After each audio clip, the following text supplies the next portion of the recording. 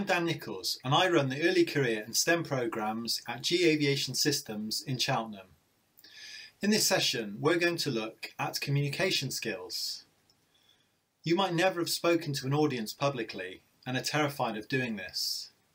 Perhaps you've delivered a few talks and just want to improve, or you might even speak to groups of people often. We can all improve, and wherever you are on your journey, hopefully you will find something here to help you.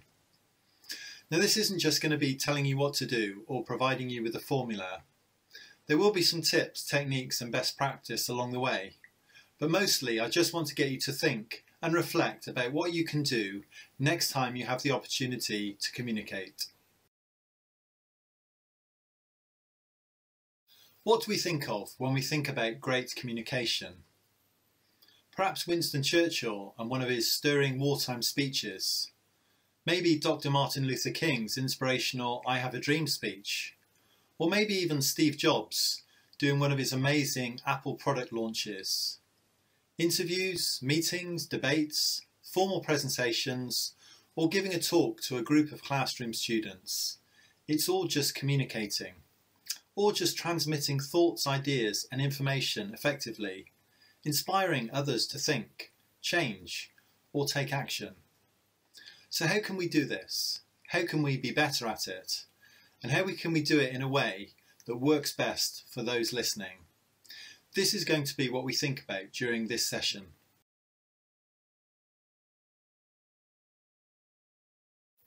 There will be several points during this session where we stop to think and reflect. So, you will need something to write with and something to write on. We often assume that some people are just naturally great presenters, amazing communicators, or inspirational speakers. But is that really the case? Get your pen and paper, or whatever else you grab to write with and on, and take a look at this video of Steve Jobs, former CEO of Apple and famed presenter, in one of his first talks from the early 80s. Write down what you notice. Carrying cases are on allocation now. They should be off by summer.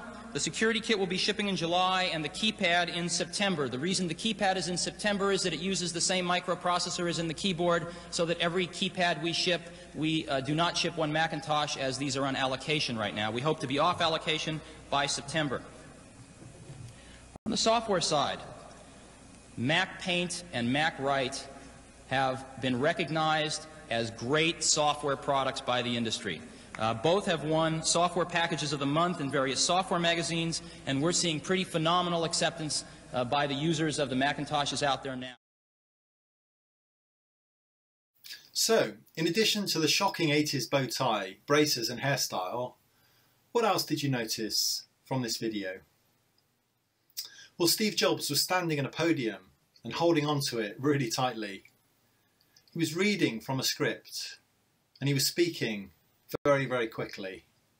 He was quite monotone and he was barely pausing for breath, even when someone in the audience started to clap. So this is nothing like the Steve Jobs you might recognise from some later presentations. But we'll come back and look at this again a little bit later. Why is a great question to ask before communicating with someone or a group of people.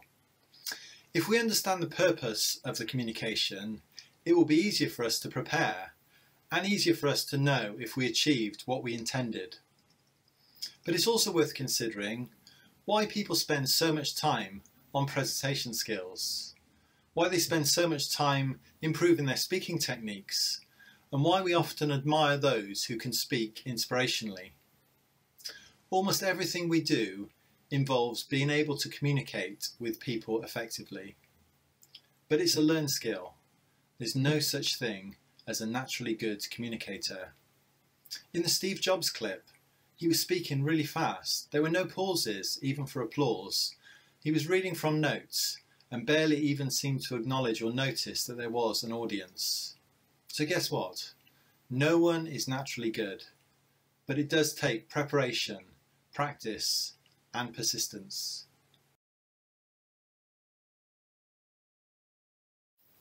I would like you to take just 30 seconds to think about a talk, presentation or a speech that you have given to a group. What did you think went well? What did you think didn't work? What did your audience think? Did you achieve what you set out to do or not? How do you know? Did you even think about the purpose of the talk, about why you were actually delivering it?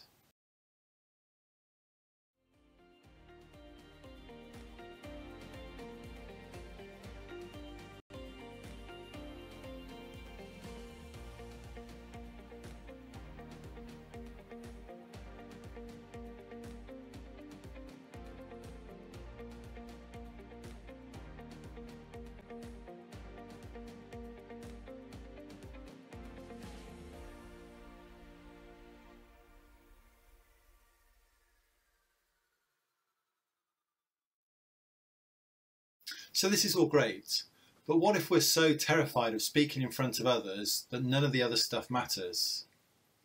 Well, it starts with having a purpose and knowing what we want to communicate, and then being present. If we're present in the moment, then we notice how those we're communicating with are receiving our message. But what about nerves or even terror? Well, there are surveys where public speaking comes higher than death on what people fear most. Fear of public speaking even has a name, glossophobia. So what actually happens when we're sat there waiting to give a talk or a presentation to a group and we're feeling the fear? Well, first our fight, flight, freeze mechanism is activated, which is great for escaping danger, but not great for standing up and speaking to a group of people. The amygdala in our brain then kicks into action, and our sympathetic nervous system releases adrenaline. Our adrenal cortex releases cortisol, which helps to keep us fully alert, but is also known as the stress chemical. This all results in a dry mouth, fast breathing, racing heart, tense muscles, sweating. Does any of this sound familiar? So what can we do about all this? Well, we'll take a look at this in a moment. So what is it that makes a truly great communicator? Is it what they say? Is it how they say it?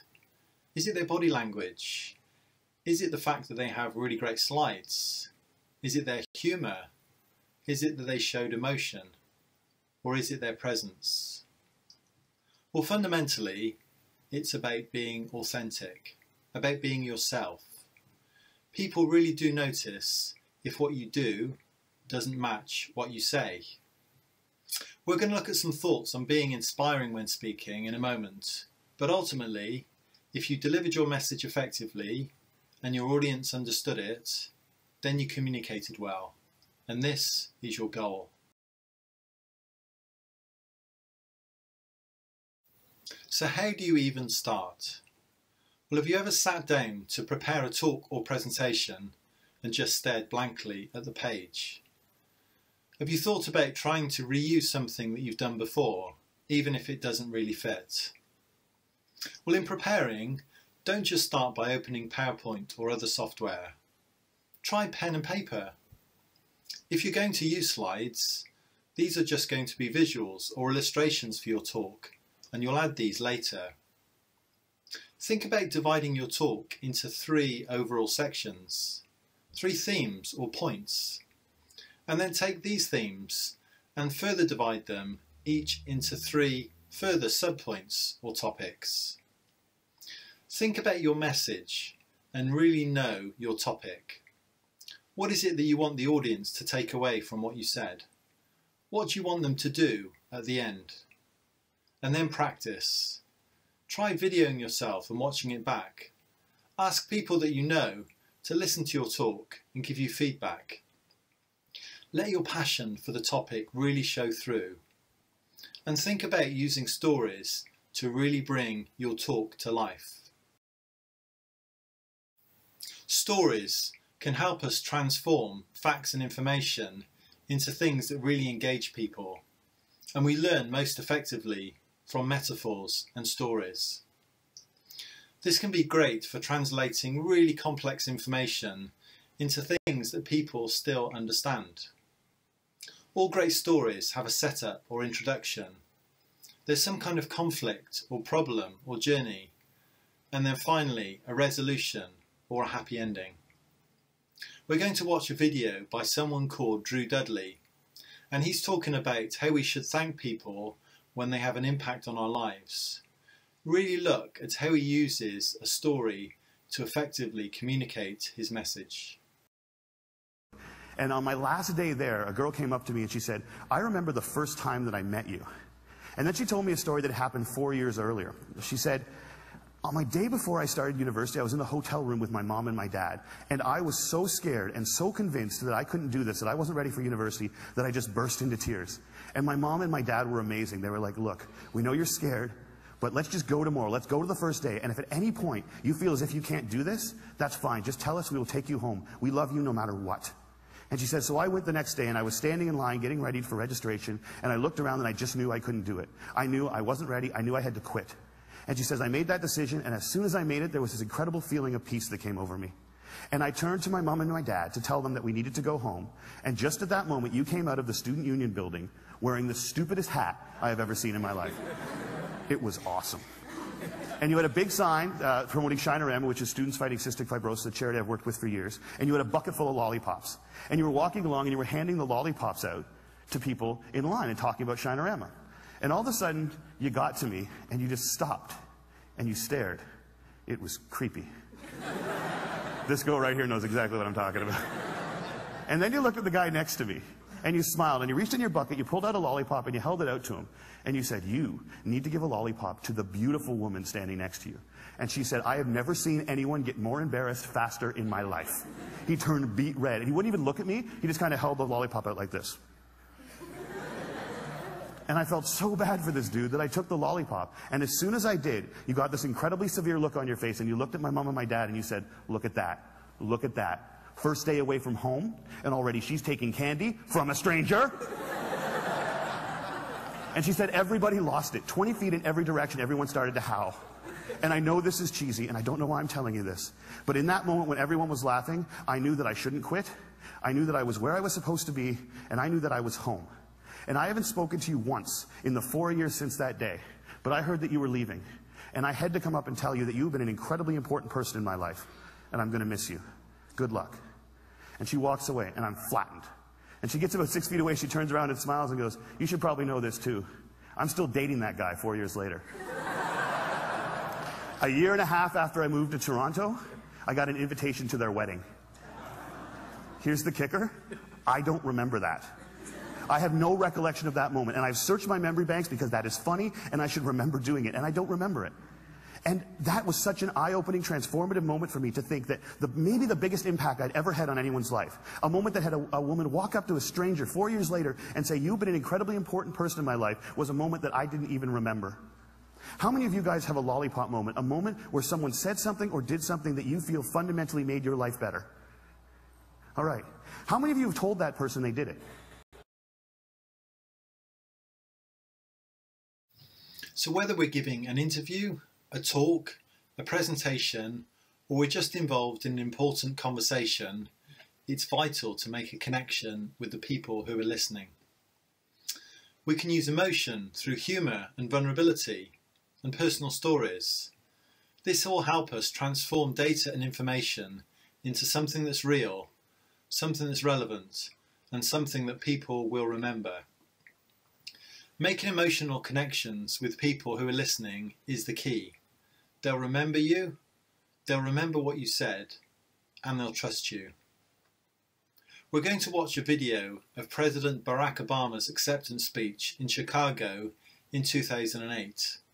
He had just become President of the United States, and notice how he uses a story of Ann Nixon Cooper to talk about America's journey over the 20th century. He uses metaphor to talk about how people made a difference because they decided to do something and took action. There are many stories that will be told for generations, but one that's on my mind tonight is about a woman who cast her ballot in Atlanta. She is a lot like the millions of others who stood in line to make their voice heard in this election. except for one thing. Ann Nixon Cooper is 106 years old. She was born just a generation past slavery, a time when there were no cars on the road or planes in the sky, when someone like her couldn't vote for two reasons: because she was a woman and because of the color of her skin.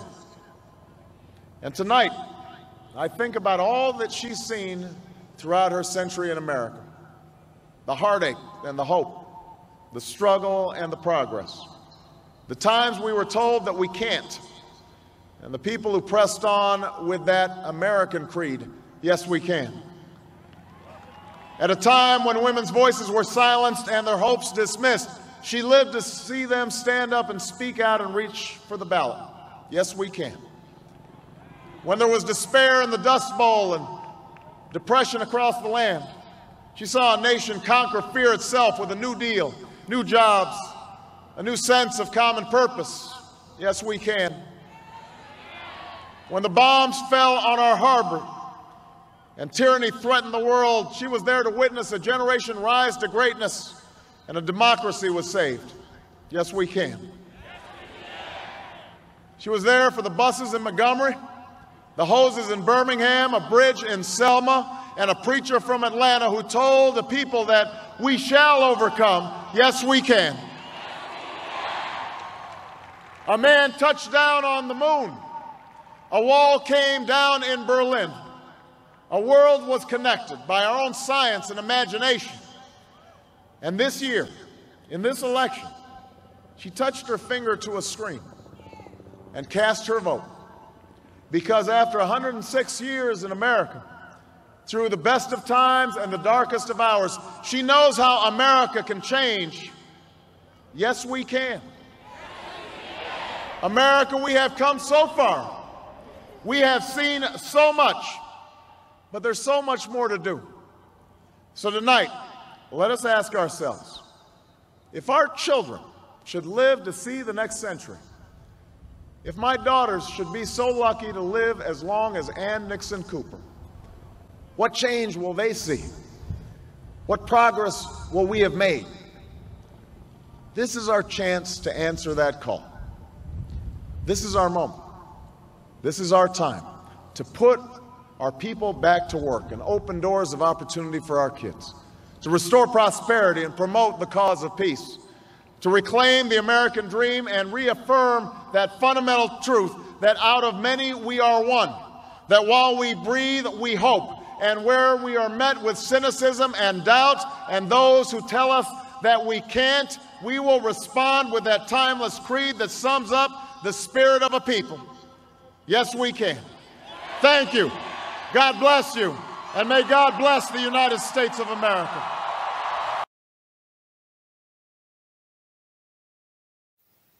One effective technique that is often used in communication is called the 4MAT system. This is often used in training, in classrooms, and in talks, and it covers the various learning preferences that people in your audience would have, and covers 4 fundamental questions that people will be asking themselves when they listen to you. The first question to answer is why. Why should the audience be interested? Why are you talking about this particular topic? And this caters for the Type 1 learners who are searching for meaning. The second question to answer is what. What do you want to tell me? What are you actually going to be speaking about? And this answers the question that Type 2 learners will be asking when they're looking for concepts. The third question is how. How would you do this? How does this actually work? In a training, this is the part where you would actually give a demonstration or get people to try things out. And this covers the Type 3 learners who are looking for skills. And the final question to answer is what now? What should people actually do after listening to you speak? How should they take action? And this covers the Type 4 learners who are actually looking to do something or try something out. So why, what, how, and what now are 4 questions you should always seek to answer to effectively communicate with people.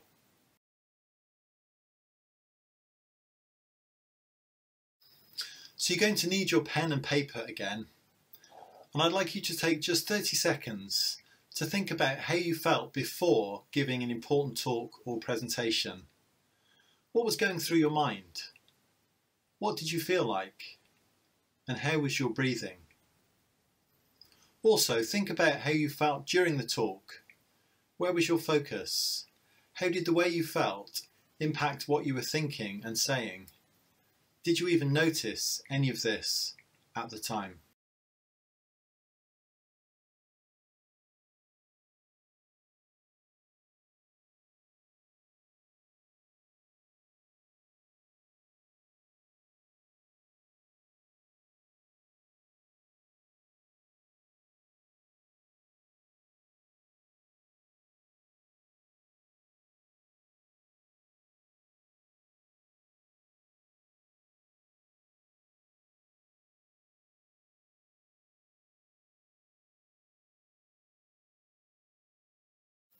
We talked a few moments ago about the fear of public speaking, but how can we actually improve this?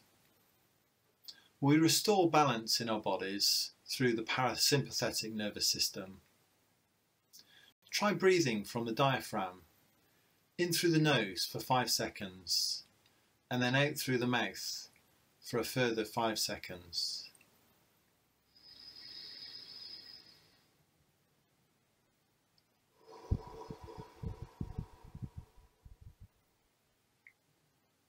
Repeat this for about a minute and notice how different you feel.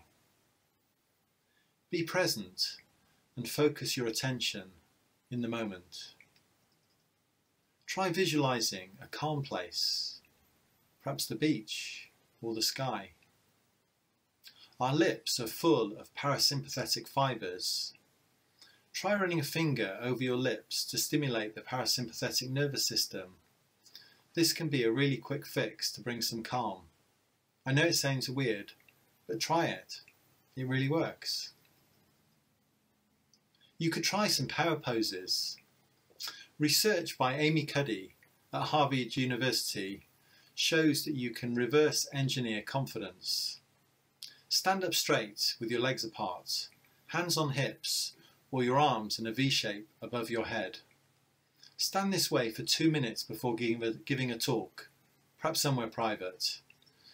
Amy Cuddy's research has showed a marked decrease in stress of people who adopted these poses. And blind tests on the audiences between people who had and people who had not performed these poses before speaking reported that the people who had performed the poses appeared much more confident. What about displaying confidence when actually giving a talk? Have you ever watched someone giving a talk who was nervous and demonstrated this through their body language? Perhaps moving from foot to foot, pacing aimlessly, putting their hands in and out of their pockets. So think about a home position that you'll return to again and again when you're giving a talk. It's okay to move away from it, but always come back to this square home position.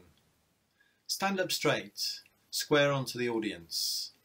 Put your feet slightly apart, parallel to each other, with one foot in line with your shoulders, and put your hands down by your sides. This can be a very relaxing pose that can also be calming for your audience as well, and will not detract attention from the things you are trying to communicate. When giving a more formal talk, try to stand in the middle of the stage, platform or speaking area. If possible, have your slides displayed on the audience's left and your right. If you're using a flip chart, place this on the audience's right and your left. Try to put yourself in the centre as your home position.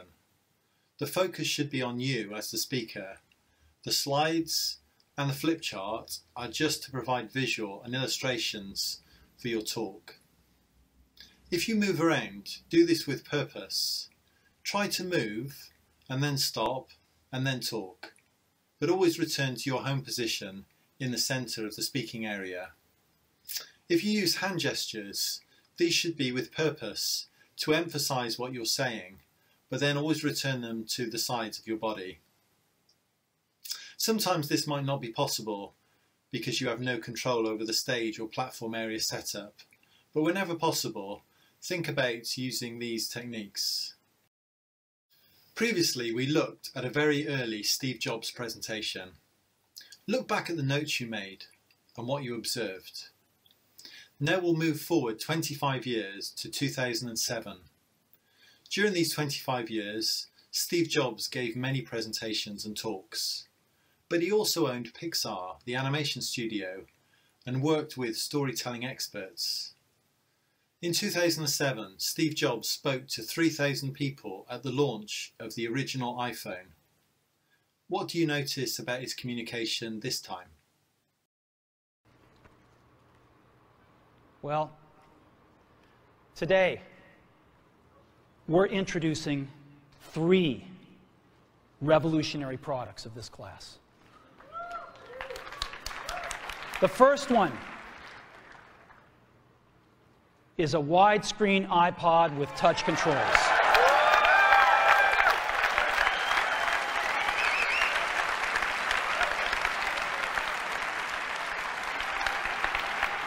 The second is a revolutionary mobile phone.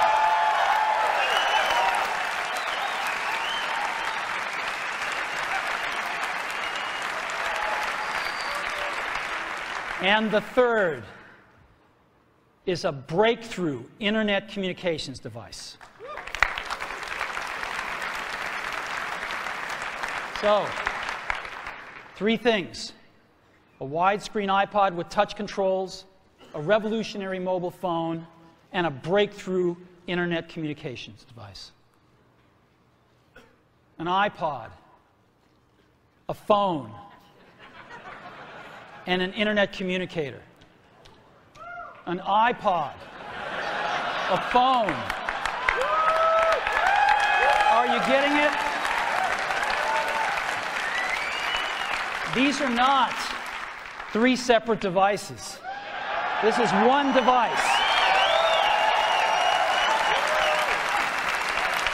And we are calling it iPhone.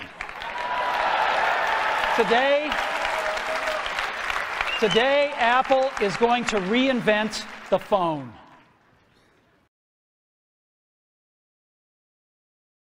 So, some final thoughts before we wrap things up. As we saw with Steve Jobs, presenting is a journey. We all have to start somewhere, but you'll always be able to improve. Each time you present, you'll do some things well, but you'll also do some things that you can improve next time. So here are a few fine resources to help you on your journey. For inspiration, have a look at TED.com. This is an amazing collection of inspirational talks on technology, education and design from some of the world's best communicators. Here are 3 to start you off. Amy Cuddy, who I mentioned already, did research into how to reverse engineer confidence with body positions. But watch this talk to see how dry research data can be brought to life and how to use emotion, vulnerability and a personal story to be truly memorable. Brené Brown speaks about how authenticity and showing vulnerability inspires confidence and trust, and Brené Brown has made a career out of this research. And Monica Lewinsky became one of the most famous people in the world, but not for a good reason. And she is one of the few people to read her TED Talk, but notice how powerful it still is.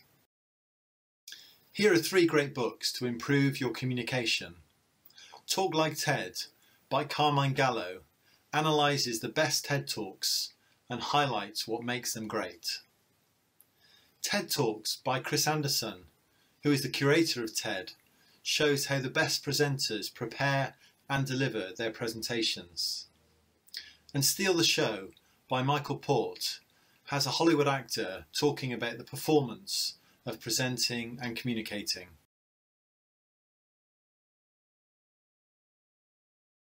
And if all else fails, there's always Plan B.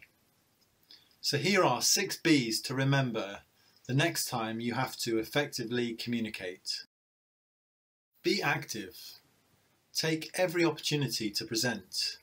Presenting is a learned skill and takes practice. Be reflective. Ask for feedback to learn and to improve. Be calm. Take a moment. Find which techniques work for you. Be present. Practice focusing on the moment and notice how the audience or person is responding. Be authentic. Be the best version of yourself. Look to others for inspiration, but don't try to copy other people. Know your topic and let your passion show. And be kind to yourself. Being kind to yourself means looking to improve each time. Everything that's worth doing takes time to become skilled. But you'll always forget something, and you'll always know you could have done better. But this is just good reflection for next time. If you communicated what you wanted to your audience, you did what you set out to do. So take a bow and know that you just moved a bit further along your journey. Take a final 30 seconds and think about the next time that you're going to communicate with someone. How will you prepare? What will you start doing? What will you stop doing? And how will you be different?